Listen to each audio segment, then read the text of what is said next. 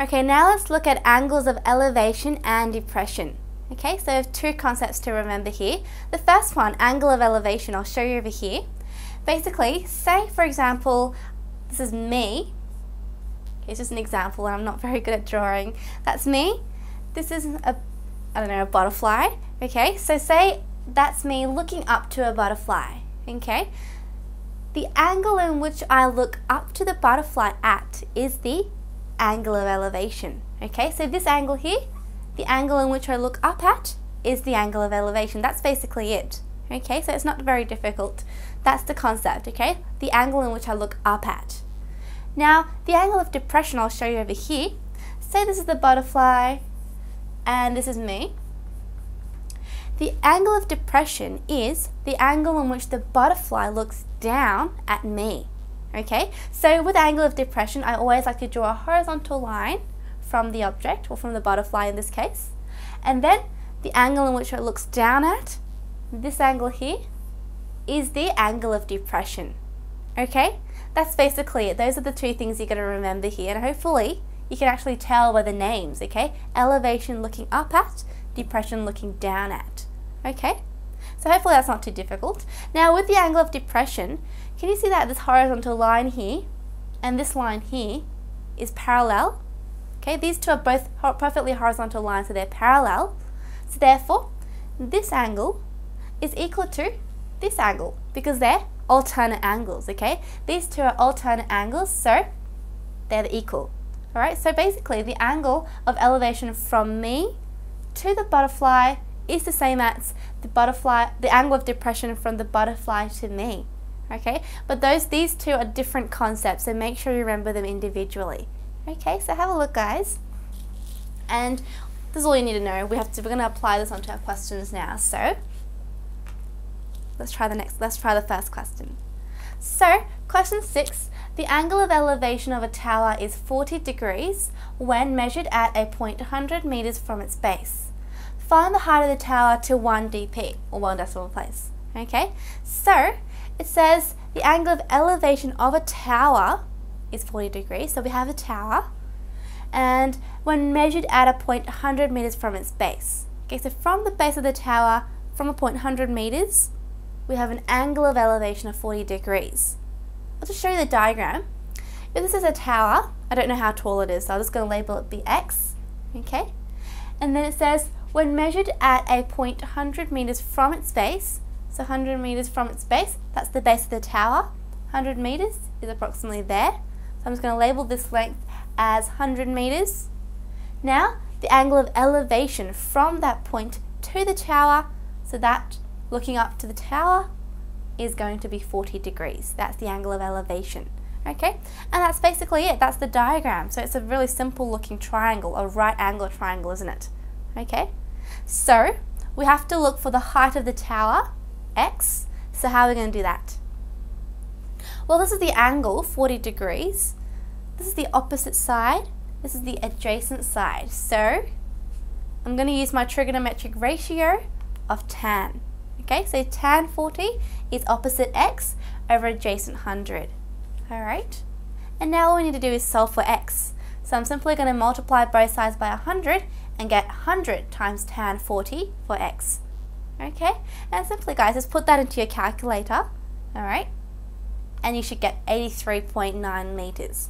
Okay, and that's the answer. 83.9 meters is the height of the tower that we're looking for.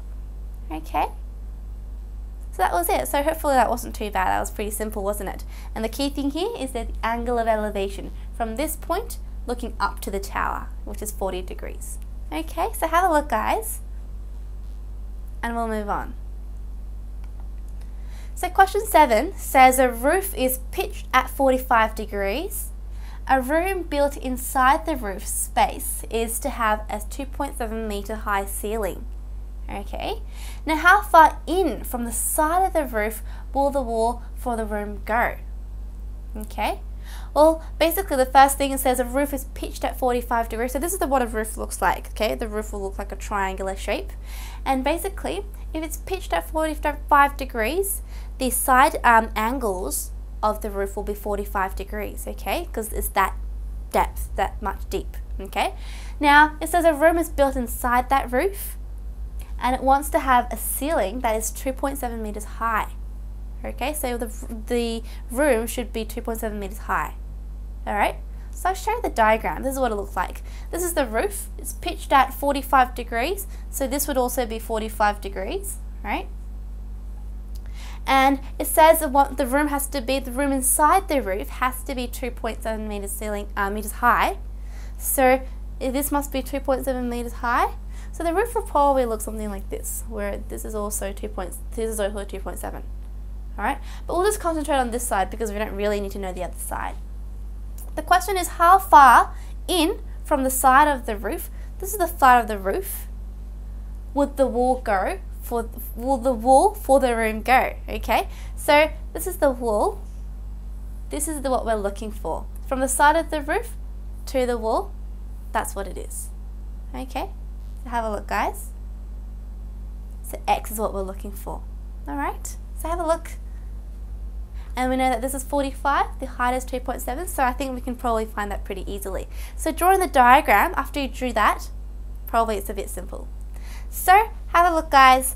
For this angle, this is the angle 45 degrees. We've got the opposite side, and we actually want to look for the adjacent side. So what I'm going to do, tan. Okay, tan is opposite over adjacent, so tan 45 is opposite 2.7 over adjacent x. Okay, and now again to solve for x. X will be 2.7 over tan 45, right? And again, guys, all you need to do is put that into your calculator. So you should get 2.7, alright? You should realize that tan 45 is probably 1, so you get 2.7 over 1, which is just 2.7, and that's the length of this, x. Okay, so from the side of the roof, this is how far it's from the wall of the room. Okay, and that's basically it, guys. Have a look. That's question 7. Okay, so make sure you understand and interpret the question really properly so you can draw a nice, decent diagram. So that's the answer to question 7. So let's move on. Okay, question 8a says a flat veranda roof 2 meters deep is 3 meters up from the ground. So we're talking about a veranda here. So maybe in an apartment, I don't know, if the veranda is always sticking out of the house, isn't it? The flat veranda roof 2 meters deep is 3 meters up from the ground, so it's 3 meters high. At a certain time of the day, the sun makes an angle of elevation of 72 degrees. Okay? The sun makes an angle of elevation of 72 degrees. Sketch the diagram to represent this. This is part A. So let's start off by drawing a diagram. So, have you understood the question properly? The veranda, as I said, is going to be sticking out of the house, or what apartment or a flat. It's going to be sticking out, and that veranda will be 2 meters long, or basically 2 meters deep. Okay, and that will be 3 meters up from the ground, so it will be 3 meters high. And at a certain time of the day, sun moves, doesn't it? Sun will not be at one particular point, but at one particular time of the day, the sun makes an angle of elevation of 72 degrees. Okay, which means you're going to consider shadows here. The sun, if the sun casts the light to the veranda, it will cast some kind of shadow, wouldn't it? I'll just show you over here.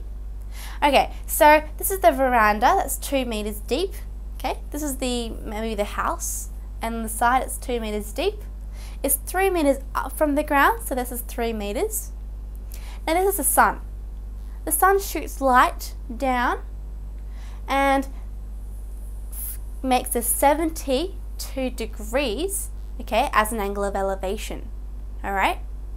So this whole thing here would be a shadow. Okay, because this part is definitely covered by the veranda, so this one's definitely a shadow. And this one will also be a shadow because it casts the light, and this whole part here that it makes with the sun is also a part of the shadow. Okay, but basically that's what the diagram looks like. Have a look, guys, and try to understand it. Okay, and we'll go on to B to find how much shade is provided on the ground by the veranda roof at that time to 2 decimal places. So basically it's asking us to find the length of the shade. This is the whole thing here is the shade. Okay, I'll just call that whole bit X. Okay, so we want to search for what X is. Now do we have enough information to find x straight away? I don't think so. So what I'm going to do is start off by using tan 72. Tan 72, okay, will be, well basically this length is also 3, isn't it?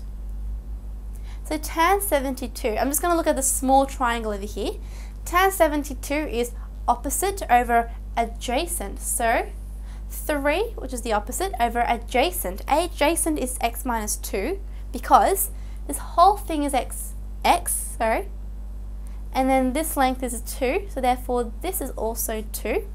So therefore just this little bit here is x minus 2. Okay?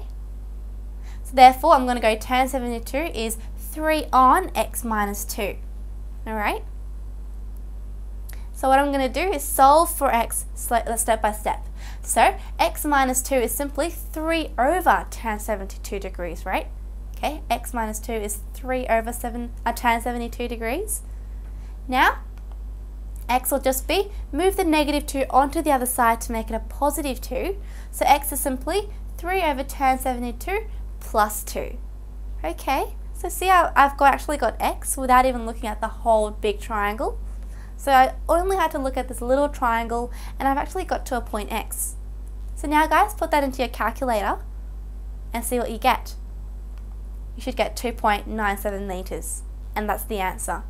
Okay, so x, this whole length here, is 2.97 meters, and that's the length of the shadow that the sun casts towards the veranda. Okay, does that make sense, guys? So have a look. I'll rub this off. And that's basically what the solution is. So trying to always have a good diagram, okay? That's why I keep stressing in this section. Have a good diagram. So that was question 8b. Have a look, guys. Okay, so question 9 says the angle of depression from the top of a 100-meter cliff down to a boat at the foot of the cliff is 30 degrees. Okay, so find the distance from the foot of the cliff to the boat, corrected 2 decimal places.